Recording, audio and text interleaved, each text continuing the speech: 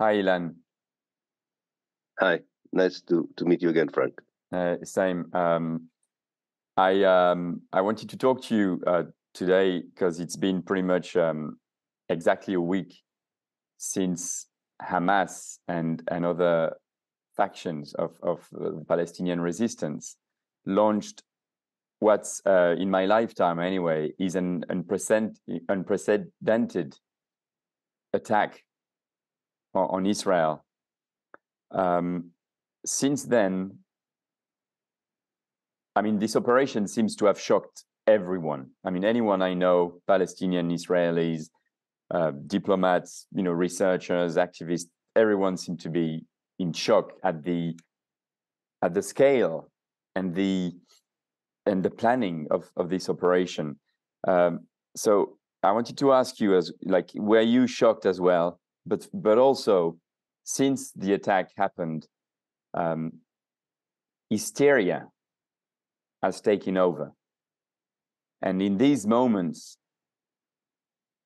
at least for this one, it seems like the people that are trying to give context, to be rational, are seen as the monsters, and the people that are highly emotional and hysterical seem to be the good guy. You've written also a piece for the Palestine Chronicle talking about moral compass. So yeah, it's like two questions in one. Like, how surprised, shocked were you by this operation? And can you talk to us about the critical need in these times in particular for moral compass? Yeah, yes. Of course, I was surprised, like every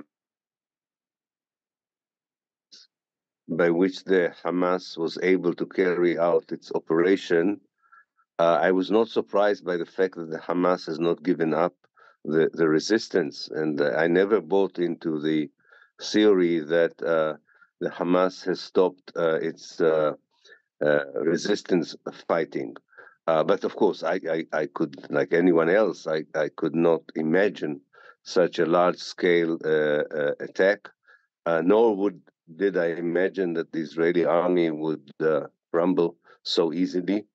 After all, the Hamas has taken over 11 military bases before going to the settlements themselves, which I think was a mistake, but we can talk about it later. But I think the military achievement is incredible and unimaginable in many ways, given the balance of power. So, in that respect, I was surprised. Like many others, I was not surprised by the fact that Palestinians who are fighting against Israeli colonization, occupation, and ethnic cleansing would do all they can to stop it. And liberation struggles are not always done through peaceful means. Armed struggle is an important part of a liberation struggle, and therefore, again, I was surprised by the timing, by the scale, by the success, but not by the fact that Palestinians have not stopped resisting. In fact, I still think that we might still, witness a third uprising also in the West Bank and not just in Gaza. People would not reconcile for living for so many years under occupation and especially not under siege like the one that was imposed on Gaza. Now, to your second question, I think you're absolutely right. I think that it's more than just emotion. It's one particular emotion that seems to be licensed by the West and especially the Western political elites when it comes to the event of Saturday, and that is revenge. Revenge as a strategy. I don't recall in history when the international community, instead of showing solidarity, which is understandable, with civilian victims of any conflict, has shown solidarity with this base idea of revenge. Revenge that is translated into a genocide, into collective punishment. It's quite surprising to see how this is unfolding. The case may be, and I'm not sure, that those who decided to don Parliament House in London with the Israeli flag, or the Eiffel Tower with the Israeli flag, were thinking about the Ukraine, and they were thinking, okay, we are showing solidarity with the many Israeli civilians who were killed at the surprise attack. I can understand it, although one should ask, where was this solidarity with the thousands of Palestinian victims that were killed? But maybe they don't understand how this message is being understood in Israel. In Israel, this message is understood. Now you have a free hand to inflict genocidal policies on the ground. And I think that is where the moral compass, not just of your moral compass or my moral compass, but especially the moral compass, if it all exists among political elites in the West, should come into being. You should know that you carry a responsibility for what goes on the ground, not just the Israelis, because the Israelis say to themselves, "Oh, we can do what we want now. We have a free hand." It reminds me in the way that the Israeli commanders were thinking about the ethnic cleansing of Palestine in 1948. They were convinced that because of the Holocaust, and unfortunately, I think they were right. They were convinced that because of the Holocaust, the international community would allow them to do what they want in Palestine in 1948. And I see a similar situation now, of course, and the Israelis contribute to it by comparing what happened in Saturday to the Holocaust, which, of course, is a terrible abuse of the Holocaust memory. But that's kind of recreating these ideas that Jews who are victims of either Germans or Palestinians, the international community allows them to commit any crime they want without any rebuke. The moral compass for people like us is, of course, that we know why we support the Palestinians. We'll continue to support the solidarity, the liberation movement. That doesn't mean that we cannot voice here and there questions about certain logics behind things, but we also have to understand that we are not living in Gaza.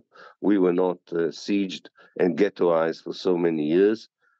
So we also have to be careful when we have this more constructive conversation with our Palestinian friends. Thanks, Ilan. How worried are you about what's going to happen in the next few days in Gaza? We know historically that to do or to commit genocide, what comes before is propaganda and tropes, right?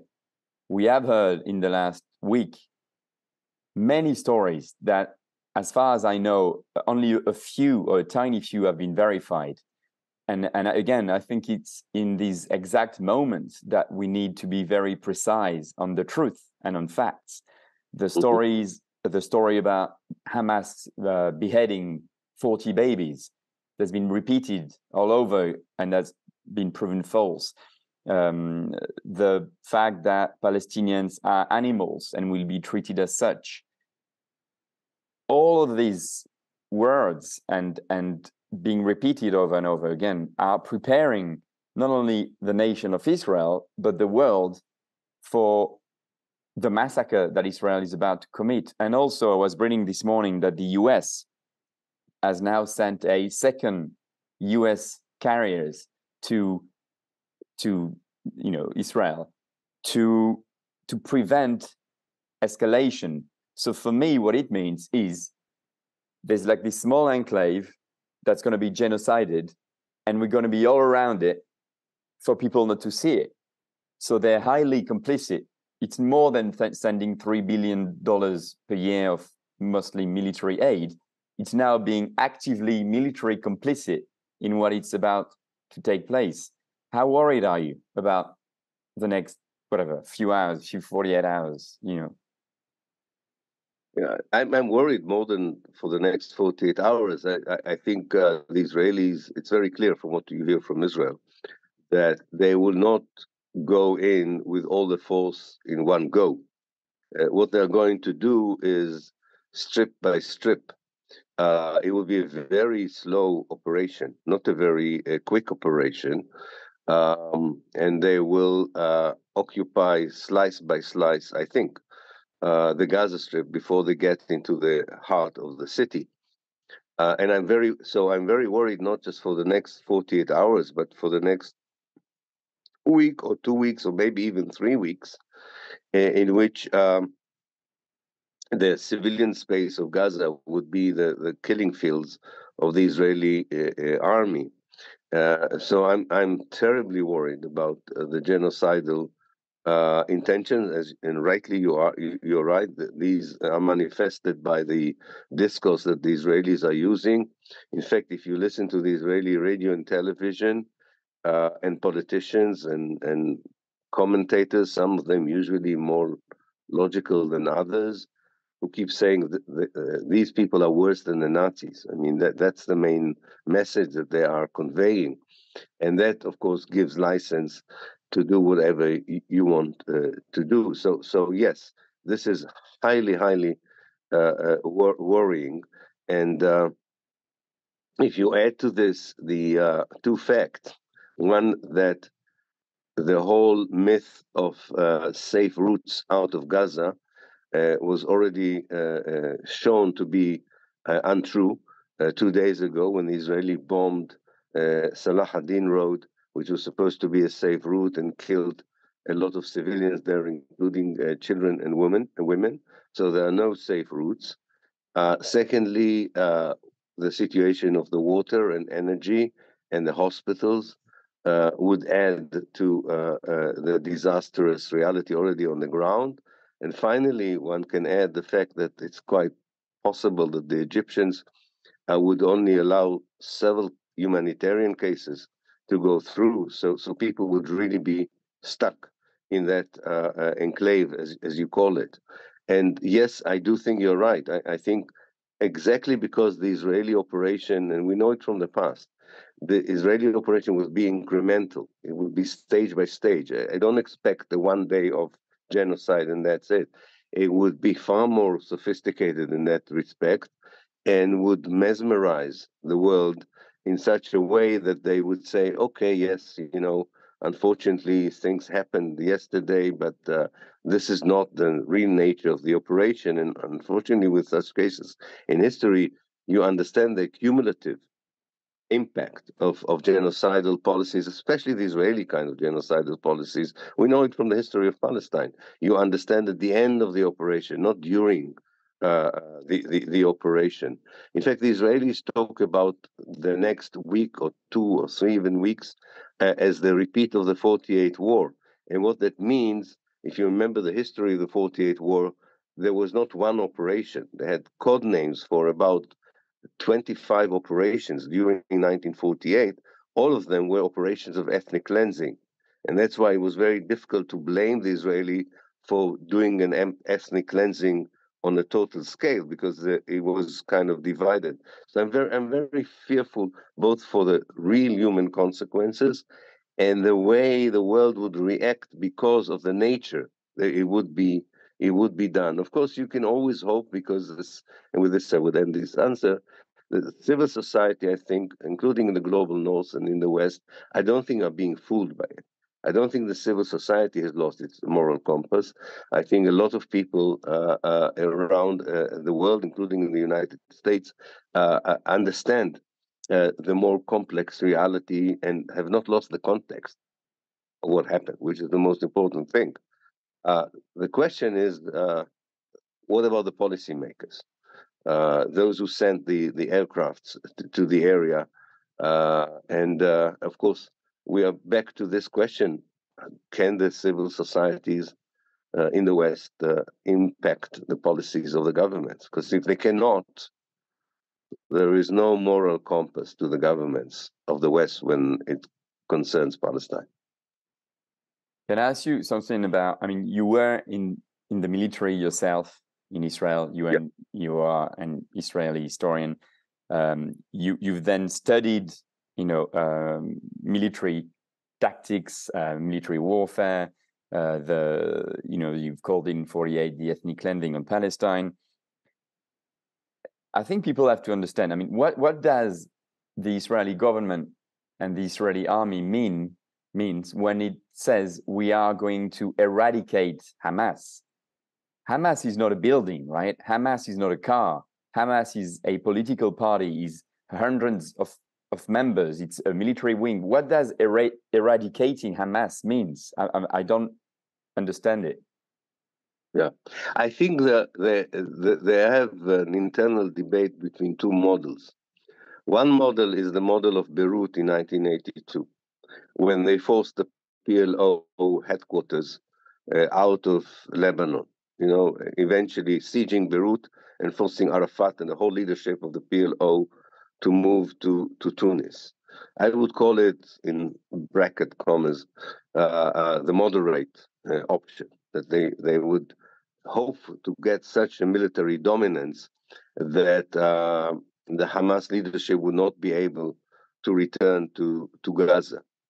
I think the more extreme among them, whether these are generals or politicians, are thinking about massive killings of those they regard as Hamas militants, and such a destruction that the Hamas would have no presence whatsoever in the Gaza Strip. I don't think this scenario will unfold, by the way. I don't think it's possible. Hamas is not only a movement, it's also an ideology.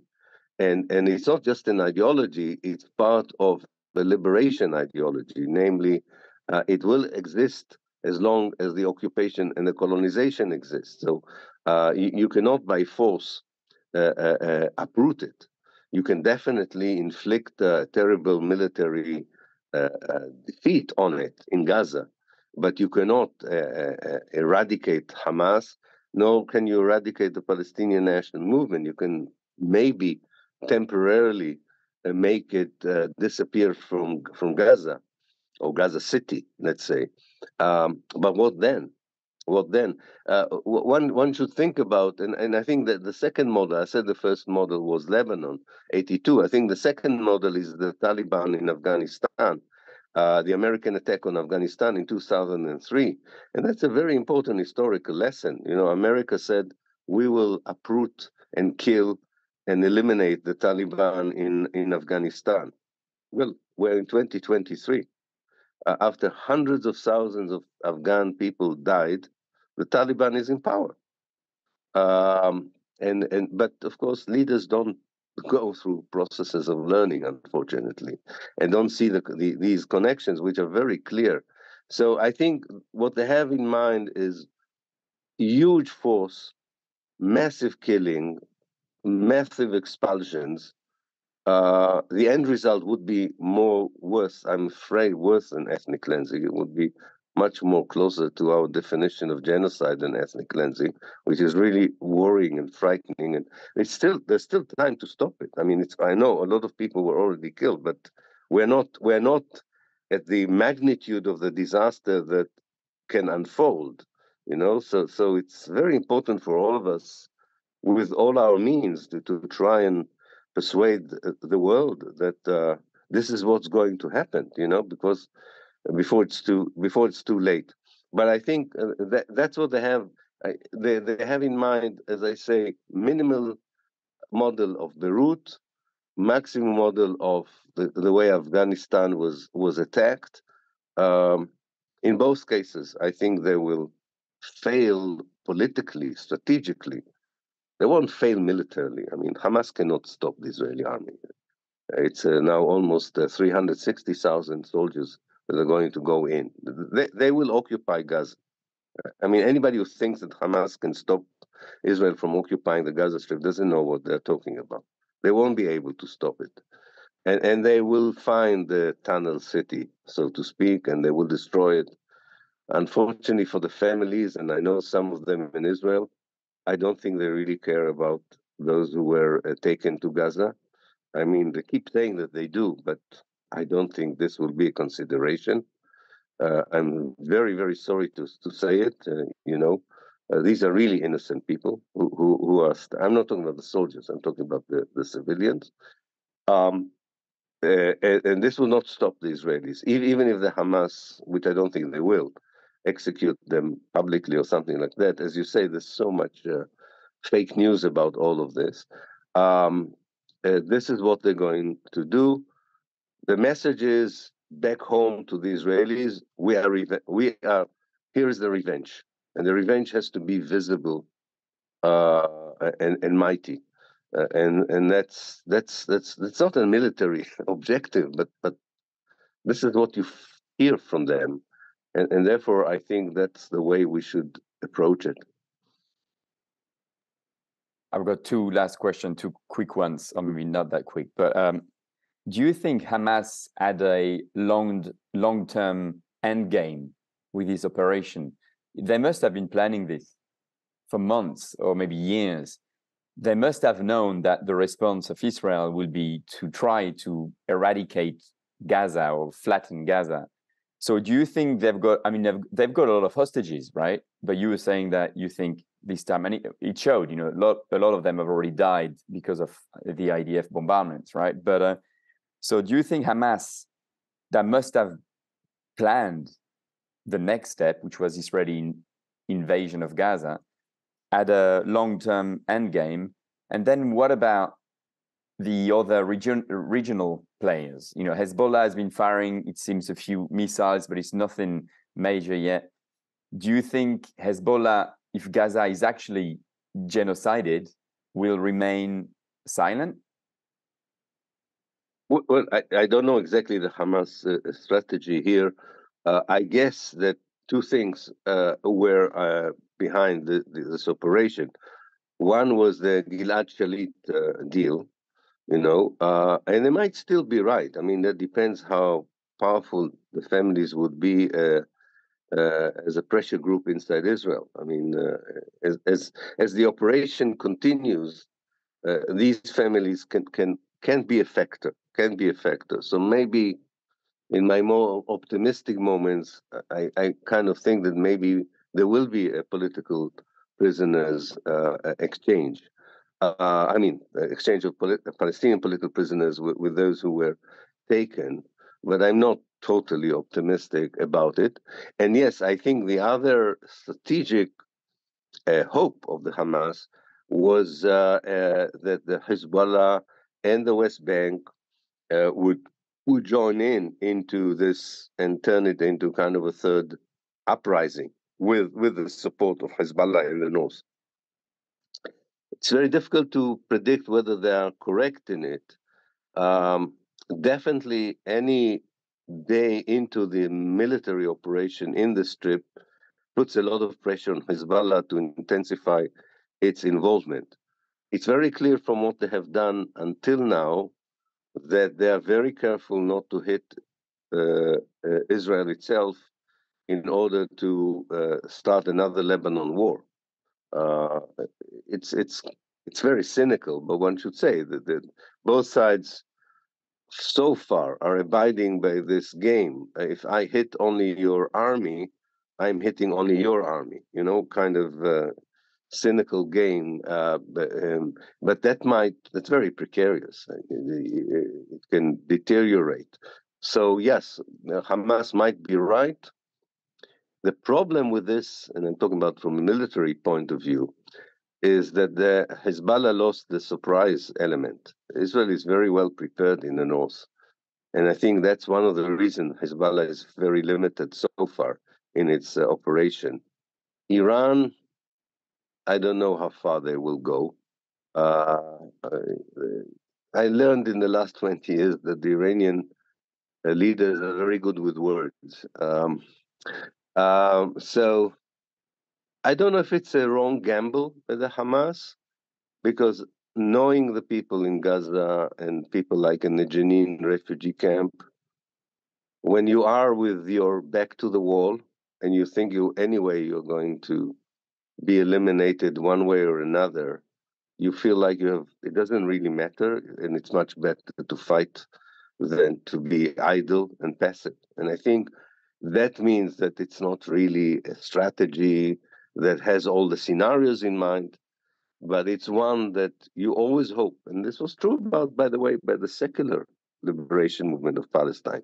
You always hope that this kind of crying out would wake up the world to interfere. So far, it hasn't worked. who knows? Who knows? And they will never stop trying because, the elimination of the Palestine and the Palestinians is an incremental process that goes on since 1948 and hasn't ended. And they will try, and they will not disappear, and they will continue to resist. I have no doubt about that. Last question, Ilan. Does this moment change everything? It's a good question. I was thinking about it myself. I think the basic context of what we're witnessing in Palestine has not changed by the events. I mean, they're very dramatic, they're very worrying, and one cannot underrate the significance of what goes on. But the context has remained, and the context is that Israel is a settler colonial state that deprives millions of Palestinians of their basic rights. The Palestinians are a colonized people who try to liberate themselves and decolonize the country. This context has not changed after Saturday. It was the right context to analyzing the situation before, and it's the right context for analyzing the future. You only hope that at least one message should have been conveyed clearly to the Israelis, and it may happen after the revenge and everything, that even if you have the strongest army in the Middle East, you cannot secure your population as long as you are an apartheid occupying colonizing state. This is a message which, of course, the Israelis are not digesting now. It's understandable. I don't expect them to digest them. But who knows? Who knows? Maybe in the longer term, they could not avoid the analysis. However, they will explain to themselves what they call the surprise. They would say the army was failing, Netanyahu is responsible. By the way, this is nonsense. Netanyahu is responsible for many things. The fact that the army was so easily taken was nothing to do with Netanyahu. It has to do with the fact that you cannot, by force, colonize and oppress millions of people. They will find a way to fight back, even if that would be a short-term victory. And in this respect, no, I don't think things have changed. And the same danger of what's happening in Palestine to the rest of the Arab world, to the relationship inside Europe between communities, to the relation with the Muslim world, all this is still on the table.